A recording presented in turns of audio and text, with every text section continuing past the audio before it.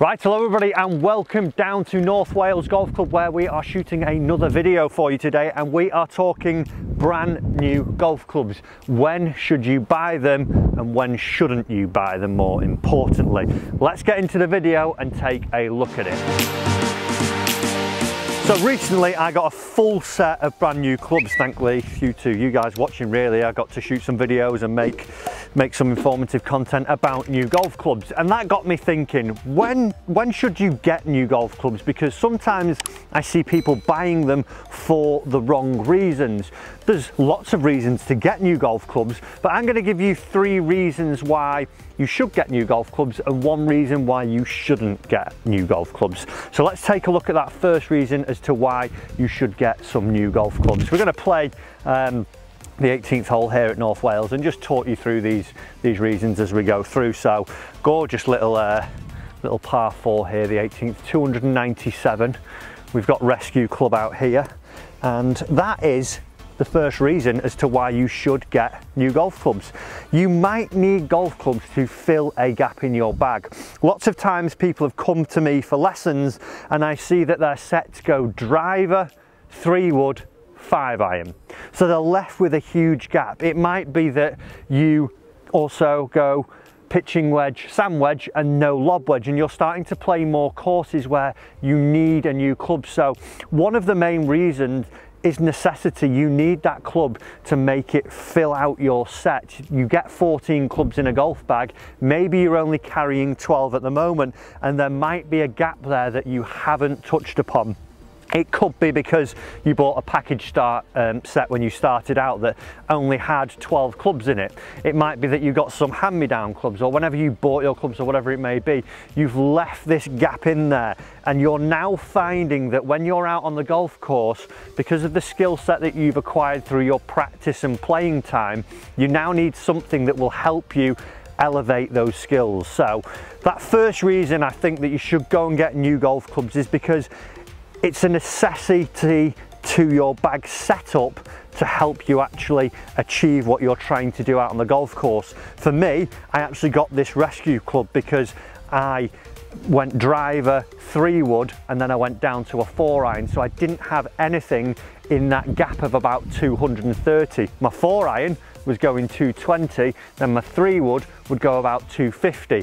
So I never had that gap there, and it was either hit a massive 4-iron, which wasn't great, you know, or I would try and hit a little 3-wood, wasn't really doing the job. So putting something in place to fill a gap is reason number 1 as to why you should buy new golf clubs. Let's give this a little rip.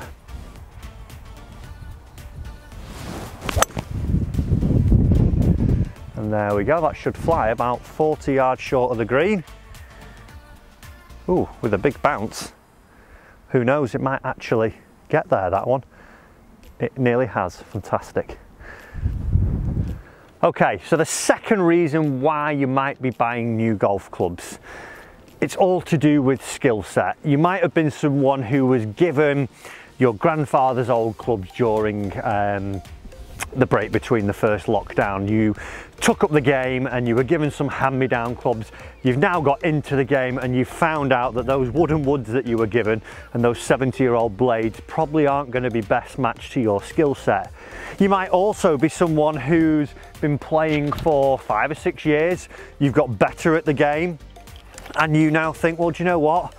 Those beginner clubs that I started out, those real game improvement clubs, aren't giving me the best for my ability level that I've now got to. So the second reason I think you should be buying new golf clubs is actually to match your skill set. It might be that, like for instance myself now, because of the lofts of new golf clubs, I've changed my wedges just because I had a 52 and a 58 and a pitching wedge, as where now I've gone 50, 54, 58. I feel I'm versatile enough to use those 3 wedges instead of just having my 2 original wedges. So I've upgraded to match my skill set because I'm comfortable with my wedge game. I know that I can make them work, as where in the past I wasn't that confident of having that many wedges, so I just thought I'll just do it with 1 or 2, that'll do. But I'm confident in myself now. So reason number 2 is Do you need to upgrade for your skill set? Have you got better at the game? It might be that you need a little bit more help with your driver as well. It might be, and I see this a lot as well.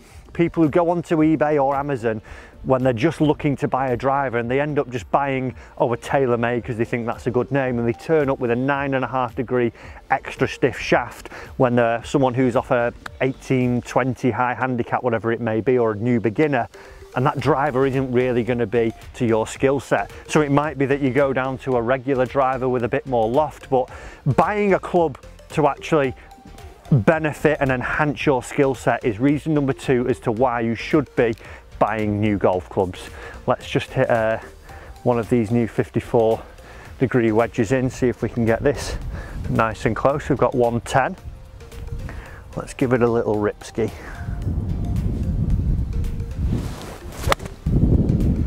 Okay, reason number 3, and I think this one nowadays is almost frowned upon. It seemed as wrongdoing in the golf industry, or especially between some people, you know, some of your peers when you do play golf. And that is buying golf clubs simply because you want to go and buy new golf clubs. There is nothing wrong with that. If you've got the funds to do so, and that's how you enjoy spending your money, great, go and do it. What I would say is that if you're going to go and do that, don't expect that paying all that money is going to change all your problems as you go out there. It's not all of a sudden going to make you, have a magic wand waved over you and become the greatest golfer ever. But if you simply like the look of a new putter every now and again, if you feel that every 3 to 4 months you want to get a new putter, or that, collecting Scotty Camerons are your thing, or when you see a new driver come out, you have to have that new driver.